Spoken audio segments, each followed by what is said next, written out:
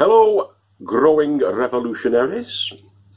Now, as you know, if you're a long-term viewer to the channel, we always like to reuse, repurpose, recycle as much as we can on the Little Farmer's Farm, and to grow all year round. That's our aim, really. That's the long-term game, that we're going to be growing all year round without using artificial means of heat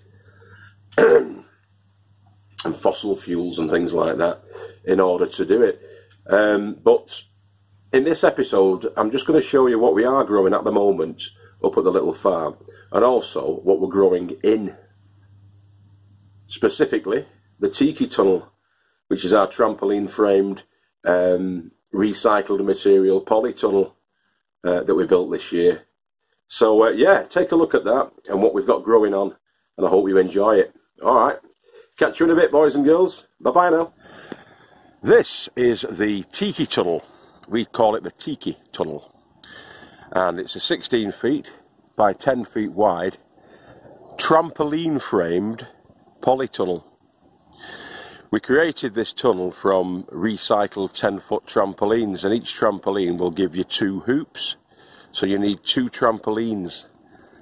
So when the parents are getting rid of the old trampolines that the kids either no longer want, or they've been damaged or whatever, you just need to clear them out, we pick these up from FreeCycle, which is a website where people just want to get rid of stuff, and we pick these up for, I think we paid £5 for one of them and nothing for the other one.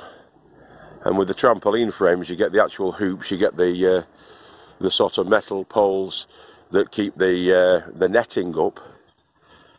You get the springs with them, obviously, and you also get the trampoline itself, which is a really thick black mat, strong black mat in the form of a disc that the kids bounce on. And we built that from 2 trampolines, as I just said, and it's great. I mean, I've had to pay for all the timbers. If you're a long-term viewer, you'll have seen the process of how we made this, and there is a playlist down below that plots the build. But it's great. It really is good. You can obviously buy polytunnels, bespoke polytunnels that are already built for purpose, but this, for me, is better.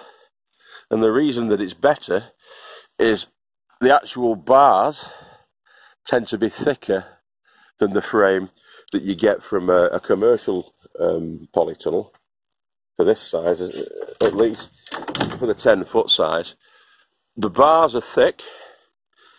You get all of these straight supports that you can turn into sort of lateral bracing for your framework, and the clamps. Well, the clamps just clamp on. You clamp those onto to the hoop frames, the semicircle hoop frames.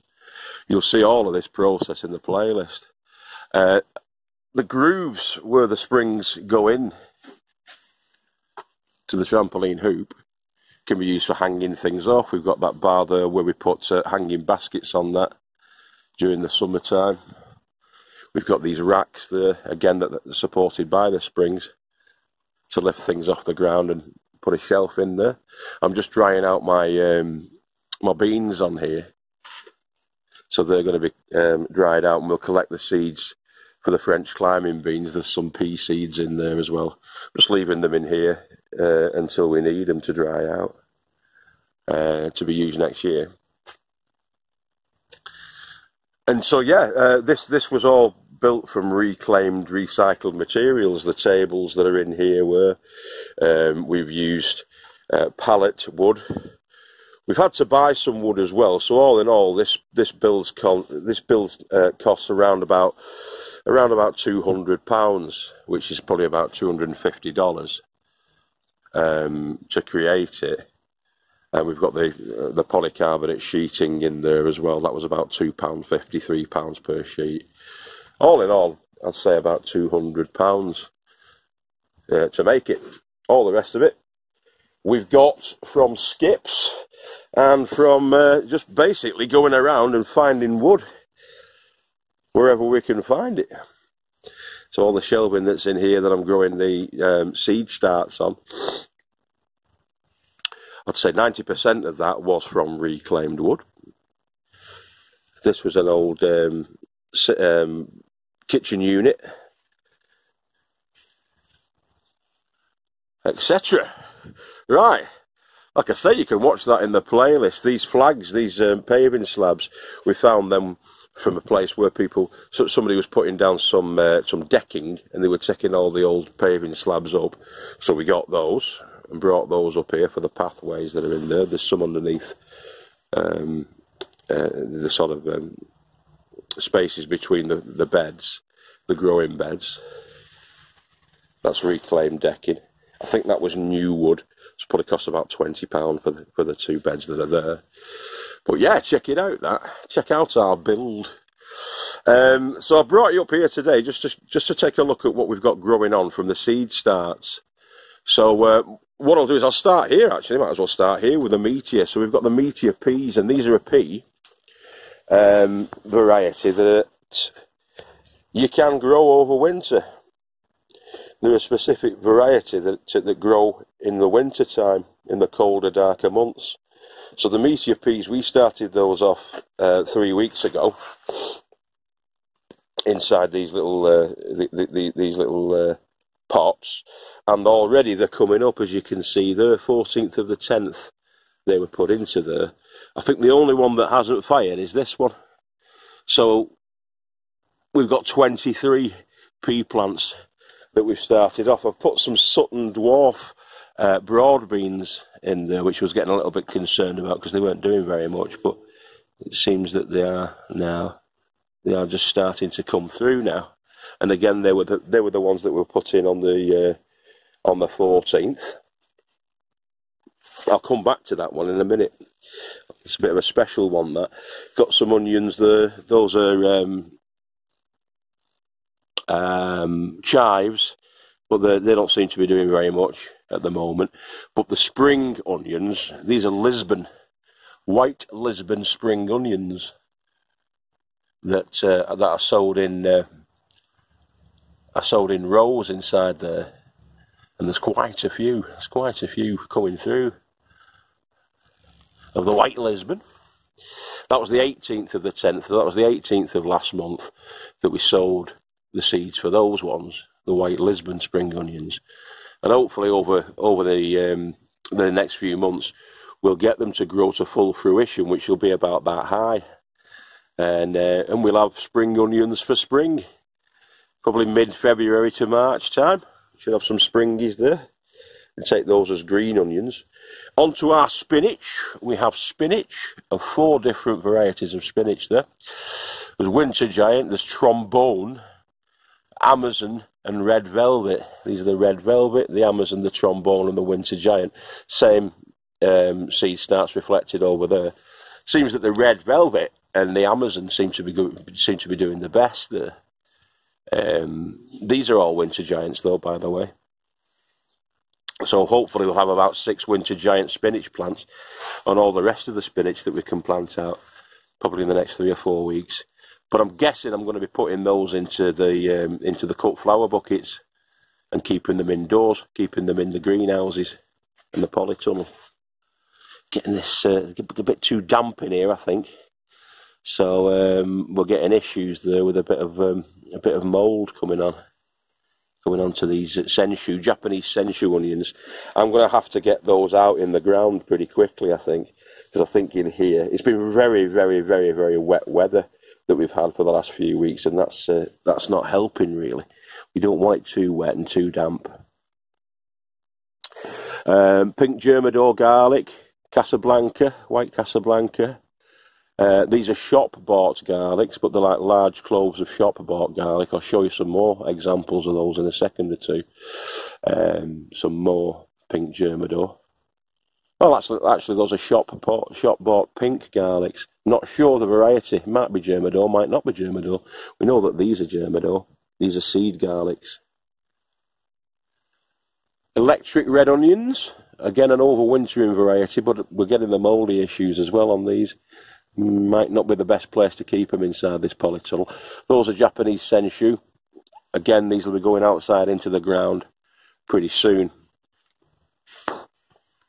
These ones were started now about 8 weeks ago. So we've got broccoli, purple sprouting broccoli there.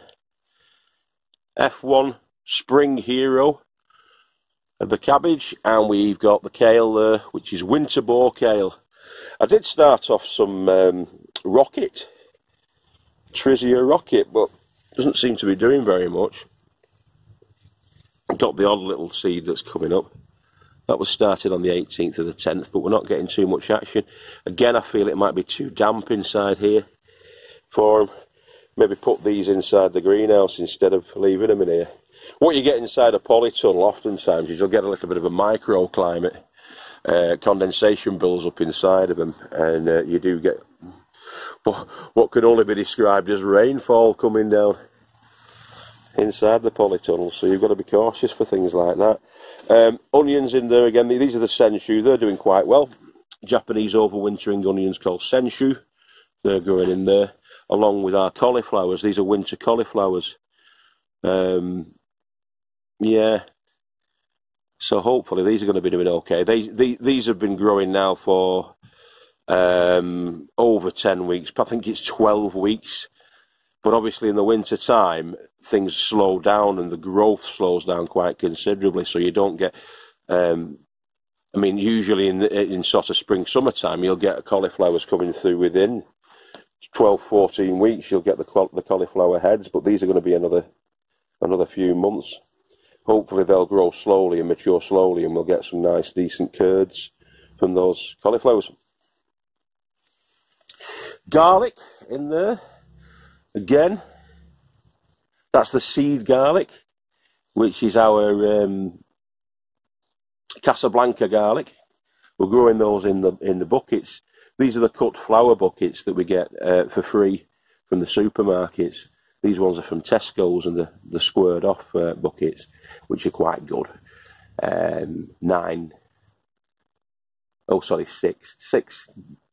Six garlics growing in each of those buckets. Casablanca. Oh, these are the Senshu, yeah. That's Casablanca garlic. That's Casablanca garlic that's in the bed there, growing alongside again the cauliflowers. More Senshu onions. More cauliflowers. More Senshu onions. So that's what we've got growing on inside the polytunnel. Now the reason I'm sounding a bit subdued is because I am a little bit worried. And well, not really worried, but I'm nervous as to how these are going to do. At the moment, they're growing quite well, aren't they? But as the nights get colder and darker, you never know. These are winter hardy plants, and they're inside the polytunnel, but yeah, then it's not the ideal heat conditions and light conditions for good growth. But if they can continue to survive through the winter, come early spring, what we'll get in early spring is we'll have a really early crop, you know. There'll be a couple of months earlier than anything else. So we'll be able to eat earlier. Experimentation is what it's all about, and this is a particular experiment that we've joined in with a couple of other growers. Terry King at Terry's Allotment Gardening on a Budget, and also Haughty Hugh inspired us to do a challenge, and it was an upside down bulb challenge. Somebody said that bulbs will grow whichever way you plant them. Most people plant a bulb bum down, snout up, so that that's probably the best way and correct way of doing it. But a bulb in the ground will grow whichever way it's orientated. So this particular challenge was to see if we could plant a bulb upside down and it would still grow. And upside down, so the roots are coming out facing the sky, and the shoots coming out facing the earth, and it has to turn then and go up. So we started that a while ago, so let's have a look. Okay, so we did it with the Casablanca garlics. And on the left-hand side, USD stands for upside down, and on the right-hand side, RWU stands for right way up. And as you can see, both are growing. The right way up one's slightly in front of the upside down garlic, but they're both growing. So that'll be interesting to watch the progress on those and see if they can actually come to fruition, and we'll get fresh bulbs of garlic from both of them. It's just a bit of a daft experiment, but you never know, do you? I think it'll work. So yeah, we want to try and grow without heat. We've not got any heat in here, but I'm going to see if we can, using selected varieties and things like, you know, sort of non-energy warming solutions, to see if we can actually grow all the year round growing of something. Now, because we started several seeds and plants off a while ago, before the cold weather started to set in, like 8 to 10 weeks ago, back end of the summer, we do have plants and crops that we are growing outside at the moment, that will continue to grow unless we get some mega frosts and freezes. Will continue to grow over the winter months, and we can actually get leafy greens all year round. Not massive amounts because we just don't have the land for that, but we are going to be growing food all through winter. In this bed, which is the potato bed, you'll see a few examples of that. Right, as you can see, we're going pretty mad for garlic, and that is again it's the white garlic, it's the Casablanca. 25 bulbs in there. We've got the beetroot, still got beets coming through, and chard. Now chard should, as I say, if we don't get any too severe cold snaps, the chard should continue to grow all the way through our British winters in zone 8, and we could be potentially cropping that all the way through until June next year. Just take a few leaves each time I come down, and there you go. That's multicoloured beetroot.